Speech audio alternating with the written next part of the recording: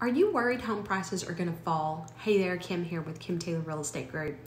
While I know many of us remember what happened to home values in 2008, this isn't the same situation. But don't just take my word for it. Here's what the experts have to say. This graph right here shows the latest home price forecast from 7 industry leaders. If we average all of them together, experts say nationwide we'll see roughly 10% appreciation this year. While that isn't the 15% increase the market saw in 2021, it's certainly not a decline. And what I hope stands out is that none of them are forecasting depreciation. So if you're wondering if home prices are going to fall, here's your answer. Experts are confident that this year's home prices will actually continue to climb, just at a more moderate pace than last year.